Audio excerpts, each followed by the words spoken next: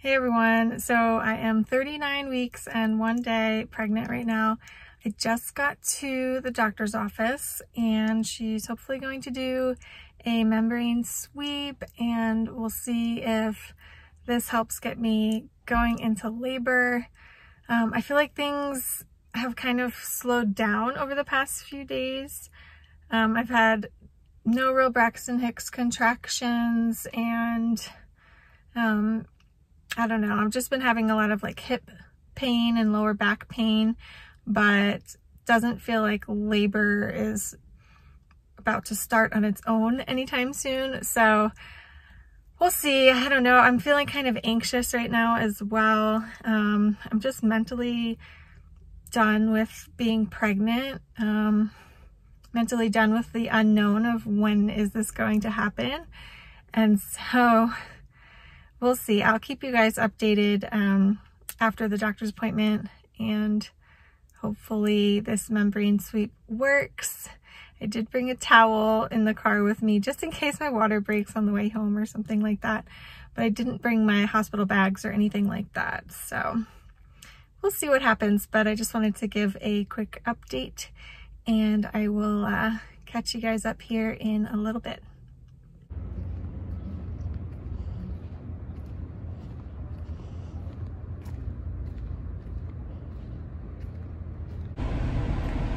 All right, so just getting back from my appointment.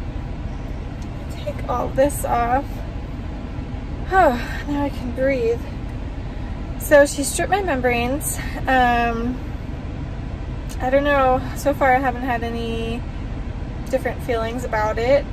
No contractions. She said I'll probably bleed some, maybe some bright red blood today, and it should decrease tomorrow if I don't go into labor from this. But other than that, I'm still at about a tight 3 centimeters is what she said. So maybe 2.5 to 3 centimeters. Just lower the fan because that's probably pretty noisy. And yeah, baby is still, you know, very low and in the correct position, and heartbeat was good, about 140s or so. Blood pressure was good on me, and I guess that's all I have for the update for now. And of course I'll let you know if I start to have some contractions or, you know, anything that's more of a onset of real labor. But at this point, it doesn't seem like I'll need my towel for the drive home because I don't think my water's gonna break at any second.